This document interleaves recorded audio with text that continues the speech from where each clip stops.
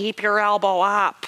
I know you've probably heard this before, but does it help? If I was going to punch you as hard as I could, would I just pull my elbow up? Not exactly. A thought process that can help this starts right off the tee. The reason parents are saying elbow up is because we're in a scared, timid position when we're at the plate. We have to start thinking like a big dog. If I'm trying to hit, I don't think I'd do it like this.